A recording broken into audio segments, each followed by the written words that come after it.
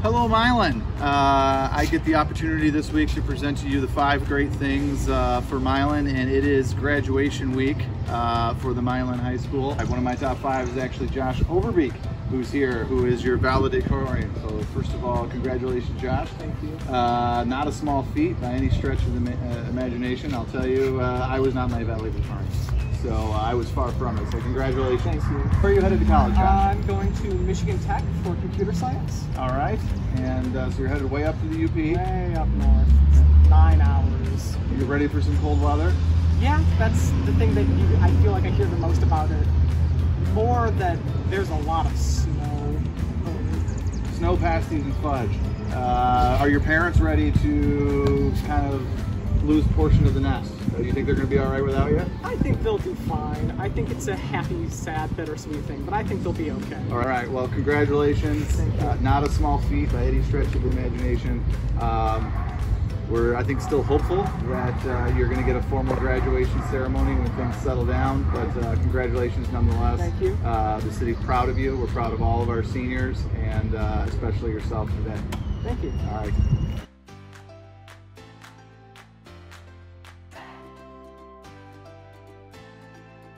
The next big thing I have for you is, as most of you probably know, your downtown retail has now been opened. Please come downtown and support your local businesses. And I'm standing right now in the middle of the most recent completed one, which is the repaving of the Wilson Park parking lot. So if you look around from right to left, the parking lot has been completely repaved. It's ready for visitors. It's open for recreation, for walking, running, walking your dog, whatever it may be. But this is a project that has been needed for several years, and it was completed actually just today. So the lining is actually brand new.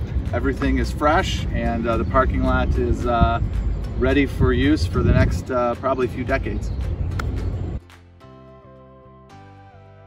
I'm standing in the middle of what is probably about 10 posts to represent where your splash pad may be next year.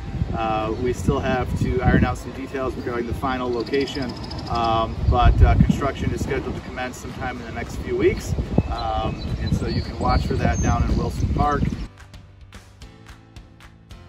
And we're standing in front with Stan Curton, your DPW director, and Nina Palmer, who's one of my favorite residents in the whole city, who actually lives on River Point, the street right down here.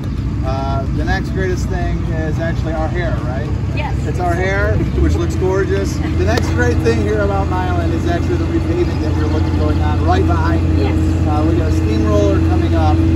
River Point was actually a road that was taken into the city several years ago, but never completed.